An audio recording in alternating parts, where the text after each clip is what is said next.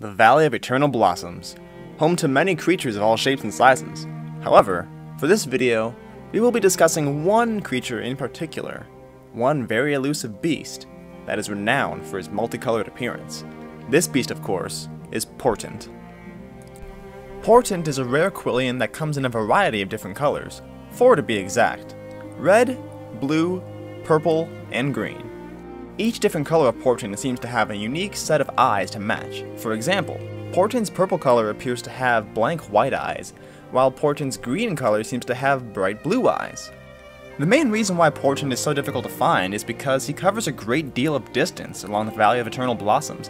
He starts at the top right corner, and then slowly zigzag twists and turns, and finally ends up at the top left. But the problem is that while he's exploring, he enters a lot of phased zones, and that can be almost impossible to find him. Unless, of course, you're attuned to the phased area. But if you're not, then it's gotta be a bit difficult to find this guy. Just like all rare elusive hunter challenges in Mists of Pandaria, simply follow his tracks, come to the end of his tracks, shoot a flare, and you should be able to find this guy. That is, unless somebody has already tamed him. Then you're kind of out of luck. Moving on! What's interesting about Portent is that his spawning location is actually right next to a dungeon called the Mogushan Palace. Inside the palace, it appears to be a clan of Mogu who call themselves the Girthan. Alongside the Girthan are 2 separate clans called Kargish and Harthak. That being said, out of all 3 clans, the Girthan appear to be the only group of Mogu who have actually adopted the companionship of a Quillian to aid them in combat.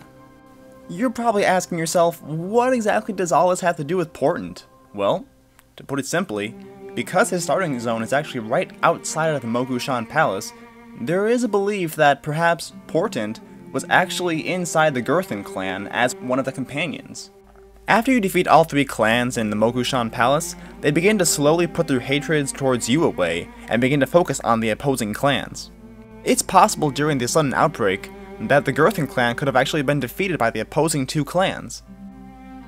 After seeing his Mogu partner fall in combat, it's possible that Portent could have escaped from the Mogushan Palace and hoped to seek safety and shelter from the opposing 2 clans, and thus, his journey begins. Well, that's about gonna do it for this video. If you enjoyed it, then giving it a friendly thumbs up wouldn't hurt. Also, if you're new to the channel, then subscribing would be even better. But, as always, this is Zolo, wishing you all happy hunting.